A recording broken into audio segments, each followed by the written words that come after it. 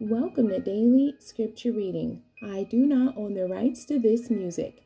Ezra chapter 4, beginning at verse 7 and ending at verse 16. This is the English Standard Version. The letter to King Artaxerxes. In the days of Artaxerxes, Bishlam and Mithridath and Tabeel and the rest of their associates wrote to Artaxerxes, king of Persia. The letter was written in Aramaic and translated.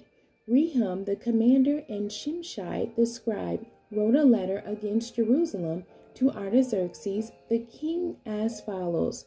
Rehum the commander, Shimshai the scribe, and the rest of their associates, the judges, the governors, the officials, the Persians, the men of Iraq, the Babylonians, the men of Susa, that is, the Elamites, and the rest of the nations whom the great and noble Asnapper deported and settled in the cities of Samaria and in the rest of the province beyond the river. This is a copy of the letter that they sent to Artaxerxes the king. Your servants, the men of the province beyond the river, send greeting. And now be it known to the king that the Jews who came up from you to us have gone to Jerusalem. They are rebuilding that rebellious and wicked city. They are finishing the walls and repairing the foundations.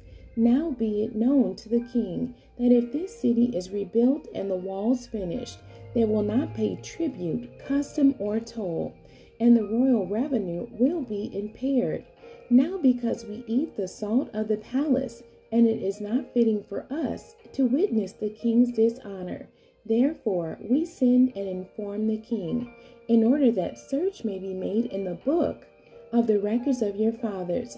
You will find in the book of the records and learn that this city is a rebellious city, hurtful to kings and provinces, and that sedition was stirred up in it from old.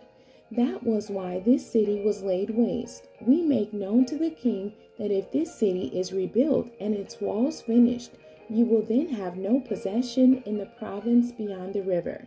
The end. God bless you, and thank you for joining me today.